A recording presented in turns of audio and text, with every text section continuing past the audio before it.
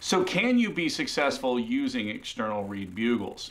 We're going to answer that question, plus break down the different types of external reed bugles that are available on the market today, coming up.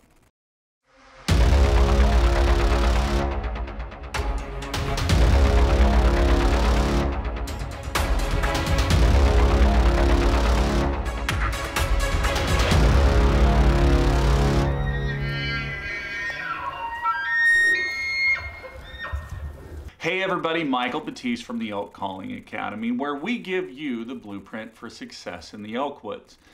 So I know in the beginner's guide to elk calling, we've primarily been focusing on diaphragm reeds, and I've had some people ask, can you do these same things on an external reed bugle? Yes, there are some limitations and some things that you can't do. Now obviously a diaphragm reed is a better option to go, but I certainly understand that some people have a gag reflex and others are even allergic to latex, so they can't use a diaphragm reed. So as far as external reed bugles go, there's a lot of different types. There are limb driven, there are tongue driven, there are bite and blow, and there's even some out there that you just blow and push a button. So what's the difference between them all? Really, between all of them, you can do the sounds and they will work. They are successful. I know guys that use external reed bugles and they're very successful elk hunters.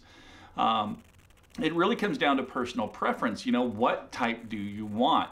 Now, obviously, if you have an allergic or you're allergic to latex, you don't really want to go with ones that you run with your lips or run with your tongue.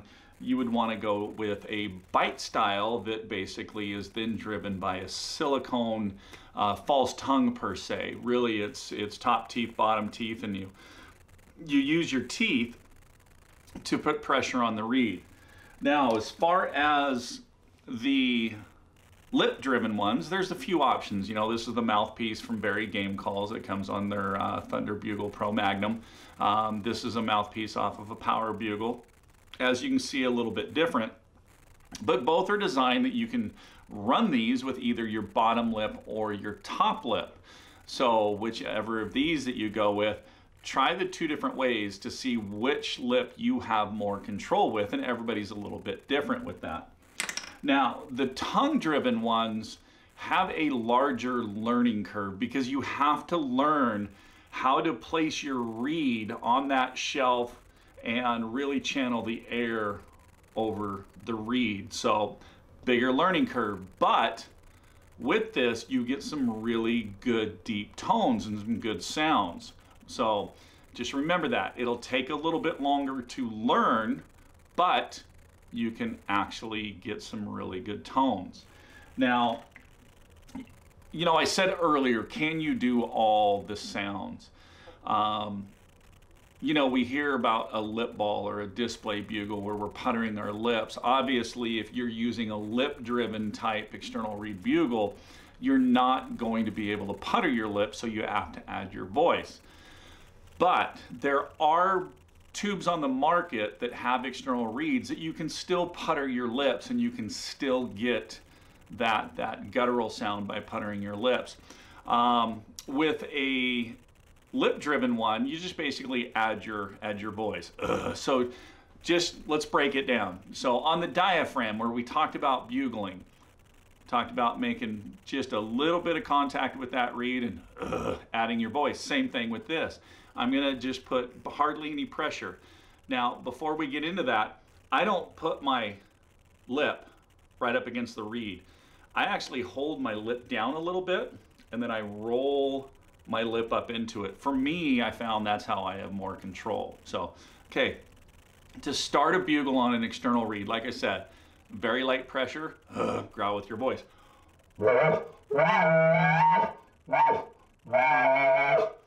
So you certainly can get that growl.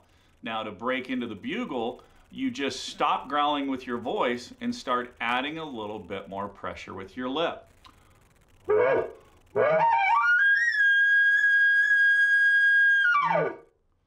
and then come back off and add your voice back down to the end of it. Now, if you want to do that type of bugle, that display or that guttural sound, what you're going to do is when you're in your upper notes, you just add your voice back into it.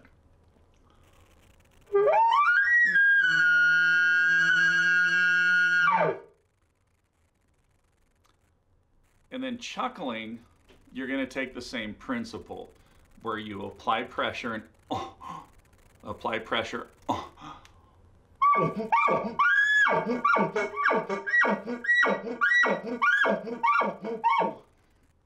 So you can really do a lot of the same sounds. Location bugles, challenge bugles, it's all a matter of how much lip pressure and air pressure. Now, I talked about bottom lip or top lip.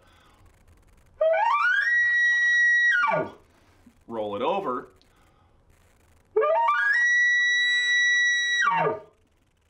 So it works both ways.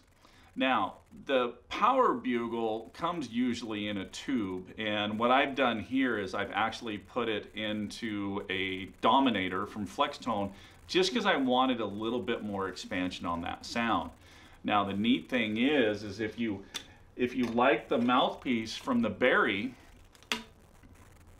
it slides in there as well. So now you can have a little bit more expansion. But really the tube that this comes in from the Barry Game Calls is a good tube. It does have good expansion on it. This just gives you another option. So again, bottom lip or top lip.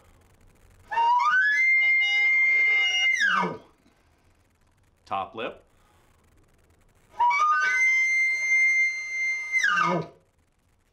So as you notice, this mouthpiece gives you just a little bit more volume. Now, if I was going to steer someone in the direction of what's the easiest external to use on, I normally steer people towards the power bugle. Now, the power bugle does give you a couple of options that you can use either the gray band or the white band, which will give you different tones. The Barry mouthpiece actually comes with a white reed, red reed, green reed, and black reed, so you have even more options to mix up the tones and the voices a little bit. This mouthpiece with the false tongue is from Rocky Mountain Hunting Calls. It comes on their selectable and packable. They have a couple of different bugles that come with this mouthpiece. Like I said, this one is nice because it's a bite down style. But then again, you can always flip that down and turn this into a lip driven or a tongue driven. So this mouthpiece here gives you all three options. You can use your teeth, your lip, or your tongue, where these two, power bugle, you're pretty much limited to your lips. The Barry Game Call, lip and tongue, so you have some options there as well. Now, just like this tube from Deep Timber Sounds that is primarily strictly just a tongue driven, if you do go with the Rocky Mountain Hunting Calls or the Barry Game Calls and decide that you want to operate those as tongue driven, the learning curve is a little bit bigger, and it's going to take you a little bit longer to learn that. So I'm going to go back to my recommendation for beginners is the power bugle to get started.